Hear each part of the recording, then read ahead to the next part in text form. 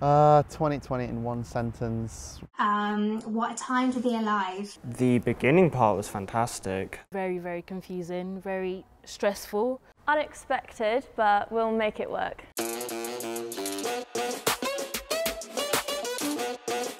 So coping with the pandemic, certainly at home over lockdown, has just been on a day-to-day basis, kind of going through the motions, trying to get university work done. Up and down, good days, bad days, great days, tragic days. Personally, I found it a little bit strange at the start. Have you felt isolated or lonely at any point over the last few months? Yeah, definitely. So yeah, I felt very isolated at some points. Even though I could speak to my friends virtually, it just really wasn't the same. I feel mixed emotions about being back on campus. I've been really looking forward to coming back to uni. It still feels a little bit strange that we have to walk in a particular direction, not go through particular doors, but we're getting used to it. Mine was just 1 year course. So like it was going well online also, but yeah, being on campus is a live, we get to meet our friends, we get to communicate with our professors. Everyone has to wear a mask, but I can't exactly wear a mask because of my health. So it's quite hard because I feel bad in a way that I should be wearing a mask, but I can't exactly wear a mask because of my breathing. Just get the lanyard, and it's quite helpful because the campus monitors don't exactly come to you and say it's compulsory for you to wear the mask, but because they see the lanyard, it's quite easier for them. How have you been looking out for each other?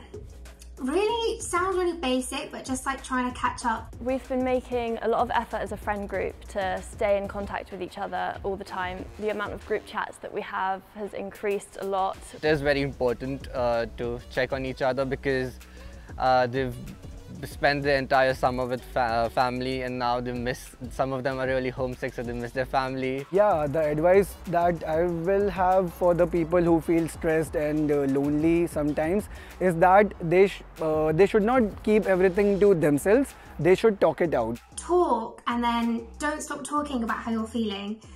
The Brookes Wellbeing Centre and the student coordinators and student support network that's out there, like with the Brookes Union and everything, there are so many people on Brookes campus that can help you with anything that you're worrying about, anything you think you might need help with. Try and do exercise, like even if it's just home workouts, press-ups, because you need that endorphins, you need something to keep you active.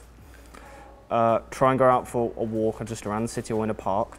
I would say you should join societies. There are a lot of societies you should join because they have virtual events. Do you feel the Brookes students are acting responsibly? Yeah, as a whole, definitely. When I've been on campus, even though I'm studying mostly from home, when I've been on campus for a few seminars, people are wearing masks and socially distancing. So my tips for socialising at the moment is obviously to stay within the group of 6, so find your different groups of friends. We just socialise online, but then if we are to socialise and meet face to face, we do just meet maybe 2 or 3 of us. Always look out for events that the university organise, so the university are doing their best to give the students the opportunity to socialise as much and as safe as possible. And just think, we're pretty much making history because we're going to be known as the students that studied during the pandemic. And yeah, you've got this, so keep going.